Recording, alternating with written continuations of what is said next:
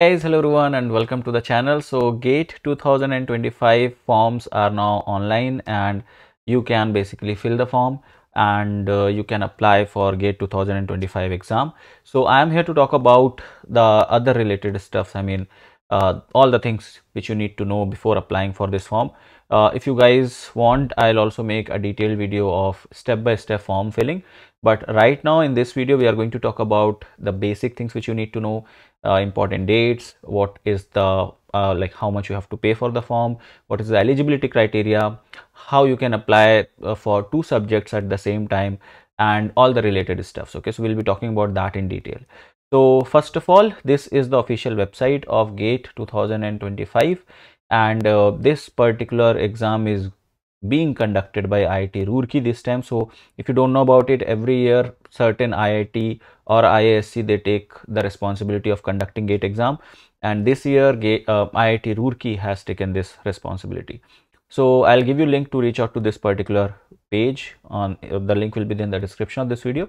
You can directly come up over here. Now there are different links over here like apply online, updated GATE exam cities and all. You can click on view all to see all these links at the same place. So all the things are over here. Okay, so I have downloaded these things and I'll be showing you one by one that what are the things which you are going to get. Okay, so first of all, this is the link from which you can apply. We'll talk about it in a later part of this video. But yeah, these are the set of exam cities in which you can fill the form. So you can see that there is no international center for GATE exam. If you are a foreign or Indian national who is interested to appear for the GATE exam, then you have to travel to India and appear for the test. Okay, they have made this thing very clear for you. So there are different zones which are given. In each zone, there are different cities mentioned. Like zone 1 is ISC Bangalore, and the states are here, and the cities in which you will be having centers for that particular state, for that particular zone. So likewise, whatever IIT is near to you, so this is how they have arranged everything. The IIT which is near to you, let's say you live nearby to Delhi, so you can click here and you will see all the states near to Delhi: Haryana, Jammu and Kashmir, Ladakh, Madhya Pradesh, New Delhi itself, Rajasthan, Uttar Pradesh. You will have all the cities and all the centers which are like these are the basically states, and these are the centers where you are going to have centers or cities which are going to have examination centers, okay, where you can give the exam. So if you if you live in more other part of Uttar Pradesh or in the eastern part of Uttar Pradesh, in that case you have to go to IIT Kanpur, and here you can see there are other cities as well. Okay, so yeah, this is a very good way of representing all the cities where you can give this exam. Coming to important dates and related to GATE 2025. So form filling, earlier it was supposed to start from 24th of August, but they have rescheduled it, and now it has form filling has started from 28th of August. And closing date of the form filling will be on 26th of September. Closing date of extended online registration. So remember that GATE provides you an extended date. I don't know why they do this, but yeah, they do it. So you have two options, whether you can fill the form till 26th of September without any late fees, but in some case if you forget to fill the form within 26th of September, then with a certain late fees you can fill it till 7th of October, but after 7th of October you cannot apply for it. Okay, so if you have made your mind that you are willing to give this exam, fill the form as early as possible. Don't wait for the late fees or last time hustle. Okay, fill the form as early as possible.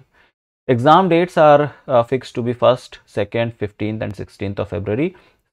Subject wise dates are not announced yet, so yeah, you have to wait for that. Okay, and all these exams are on weekends, Saturdays and Sundays.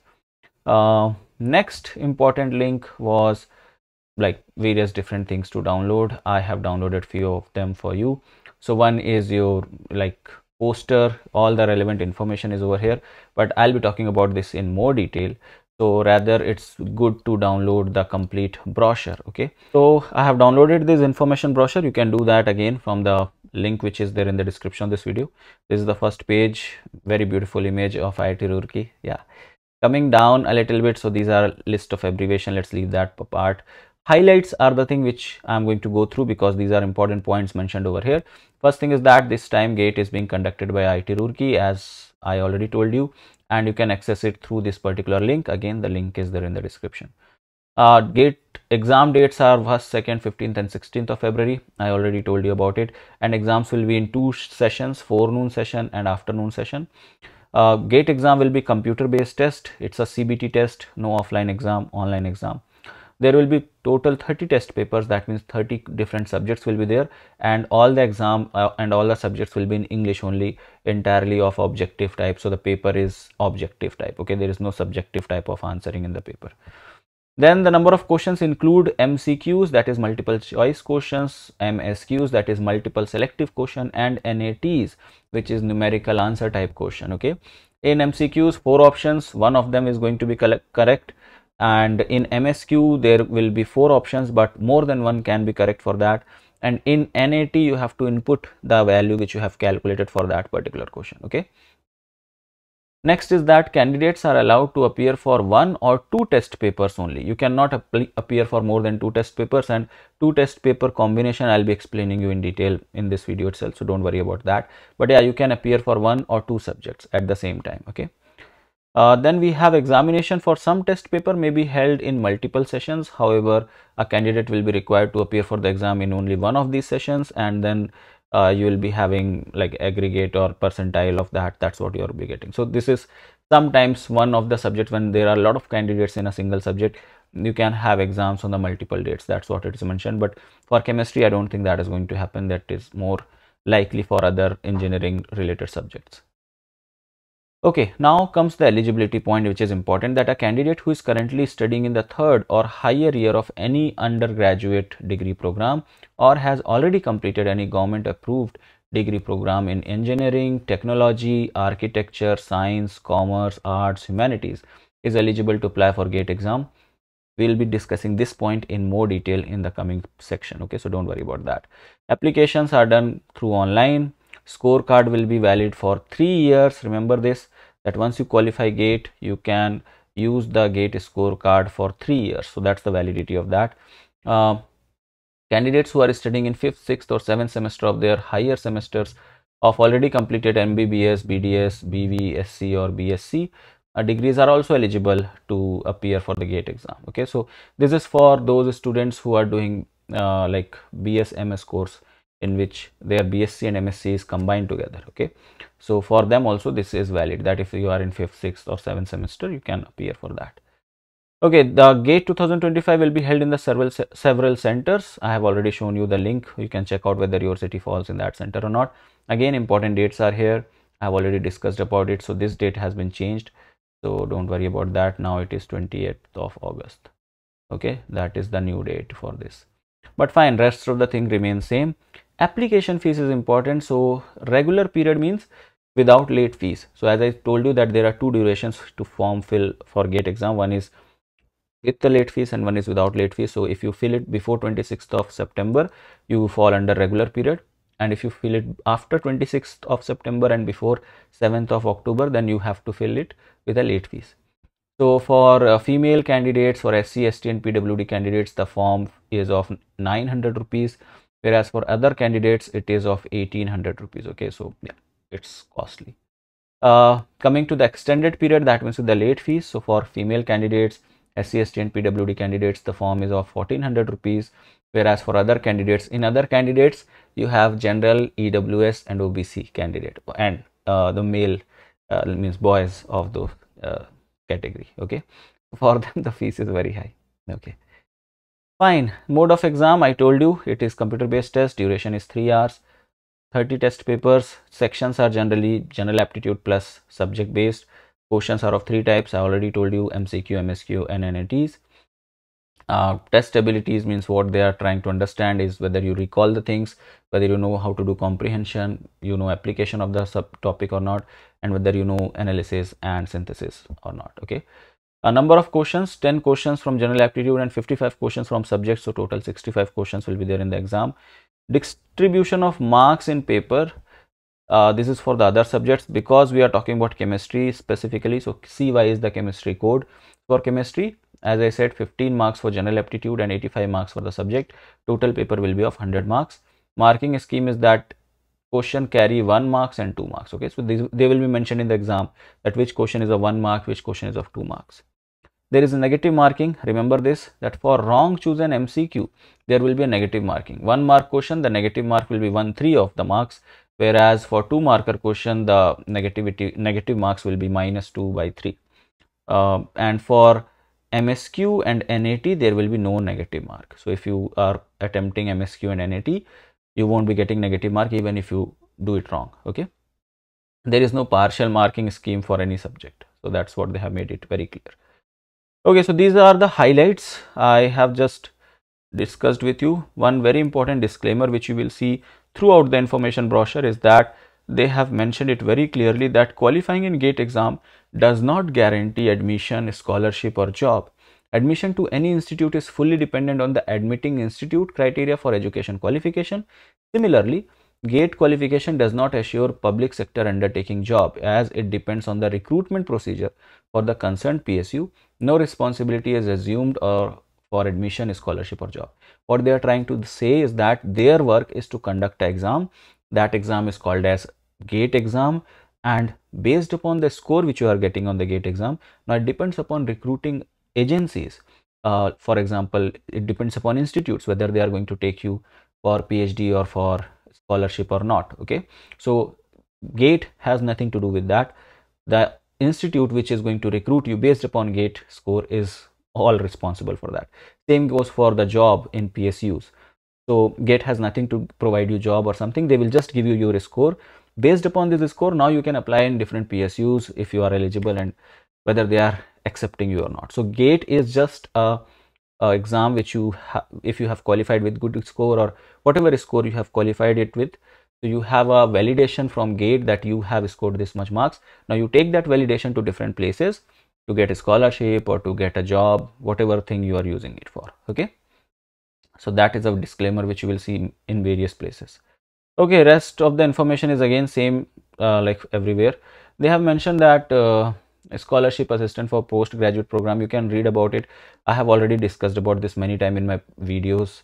You can watch my video where I have discussed why GATE is more relevant, so that thing will be clear to you over there. Okay, yeah, how GATE will be used for employment. So there are different PSUs, many of them are mentioned over here, which takes which provide job based upon GATE score. So there is direct recruitment to group A level post in the central government, also like senior field officer, senior research officer. These are not for chemistry student, but yeah, you can see that there are different possibilities in PSUs and some organizations like BARC and other ones which take students based upon their GATE score.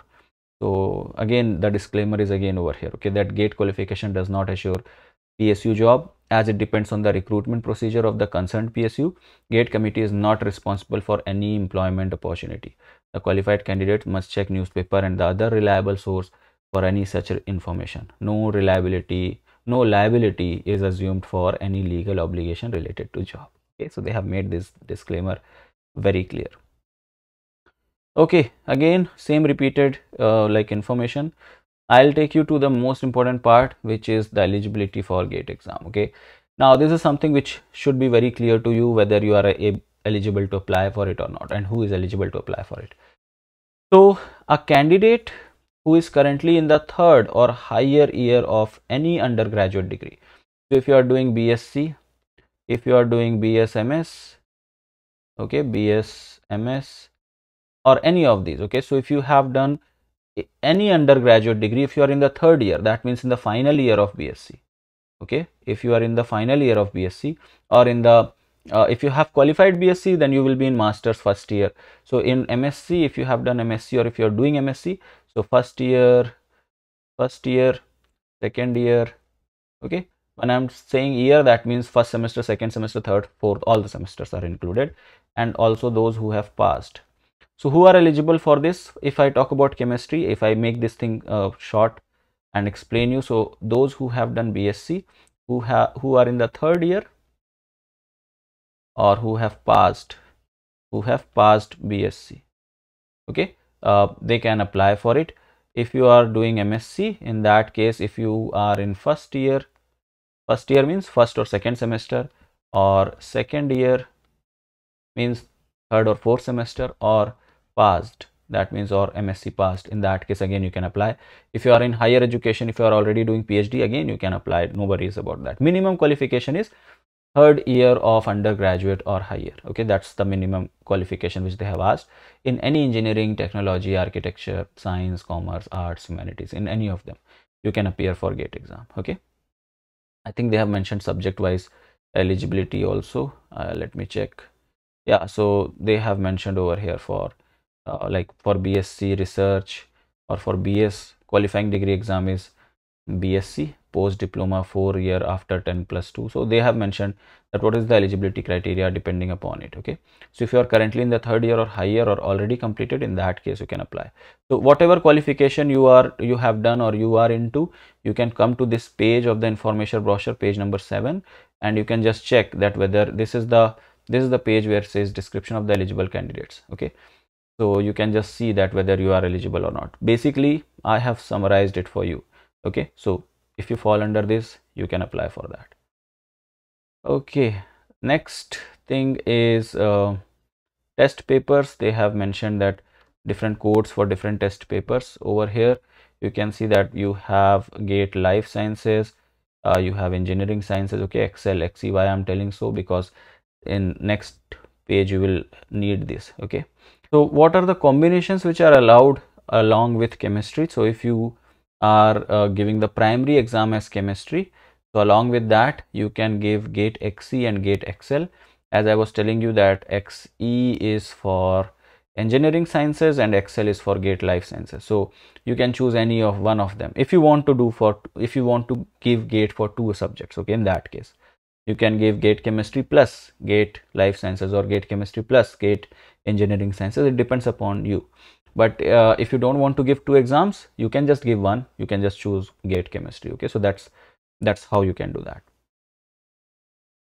So this, again, one more thing is the distribution of marks, how the marks are distributed. I already discussed with you. Total chemistry exam is of 100 marks, out of which 15 marks is for general aptitude and 85 marks for your subject. Okay,